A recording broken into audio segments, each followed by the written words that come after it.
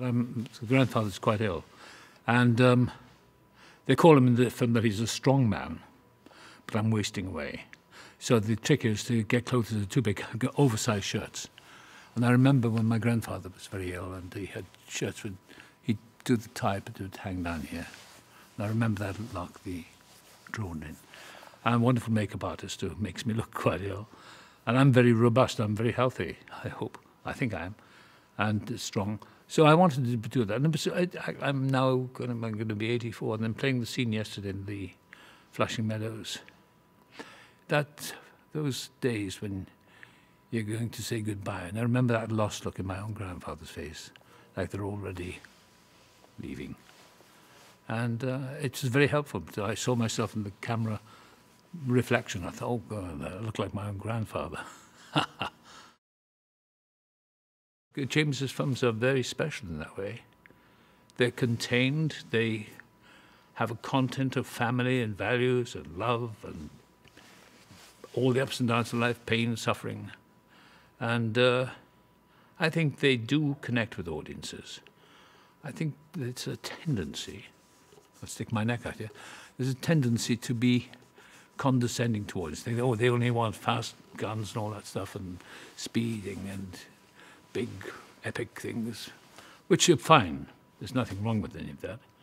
But it's a change to do something. I just did one called The Father, which is very contained. It was a French film, really, but set in England with a brilliant director, Florian Zeller, and all set in one apartment, but a man with dementia.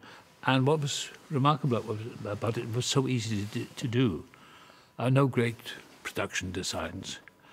And you get an excellent script like this is, then you're following a roadmap. You don't have to examine and analyze and wonder where I'm come from. It's there in the script. So I don't waste my time doing it. I used to do a lot of that, method. And well, there's nothing wrong with that, but I've been doing it a long time now, so I know the sort of rules for myself. Learn the text, show up, relax, and let it happen.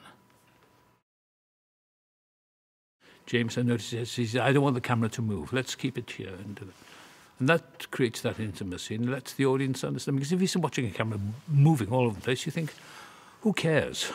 Life's not like that. I want to thank the crew. The crew is the most important part. They put our faces up on the screen. And these guys work so hard. And as we know lately, sets are very dangerous, especially if you're working long hours. And these guys, women and men, are on their feet all day. You get tired at the end of the day, and that's when. So, in my own way, I try to encourage. Don't rush it. If I were a director or a producer, I'd say stop running around, because that's when the accidents happen. People get tired, they fall or they bump into things and cause severe injuries. And yeah, I think if I were a producer or a director, I'd address that. Thank the crew, because they're the ones who do it. They really are. And I make sure I know as many as I can, because nobody wants to feel anonymous. People want to be recognized. You say, good morning, how are you? How are you doing? You just make people feel alive, that they belong, that they're doing important work, and they are. It's more important carrying a camera and the grips and carrying all that equipment on the stairs to photograph my silly face. And that takes a lot of work. And I really appreciate that. And makeup and props and hairdressing and wardrobe and the electricians, the camera, the sound. That's teamwork. And I'll never forget that. I was encouraged by that many years ago when I did my first film with Catherine Hepburn and Peter O'Toole. It was called Line of Winter. God, that's 1967. It was my first film, and I remember Hepburn saying, always remember who's filming you, it's the crew. Always remember and appreciate the crew. And she was wonderful with them. Morning, Lenny, she'd say to the electrician, how are you? You were out drinking last night. The crew loved her because, and Olivia was another one, Laurence Olivier. Always knew all the crew's names. Now that's having your feet on the ground, I think. The United States stands for an idea whose time is now.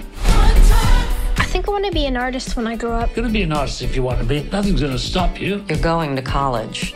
80年代ニューヨーク How dare you! I'll commit this to you! 親友との些細な悪さが You're not to associate with him again. What do you mean? Why? I think you know what I mean. 大きな波乱を招く。 My parents are sending me to my brother's school. It's heavy. You can be anything you want to be. It won't be because of a handout. It'll be because you earned your way there. Who's that? Somebody from my old school. Did they ever come to your house? You think that's smart? You just wanted to be like you. I want you to be a whole lot better than me. We came over here to America, the land of dreams.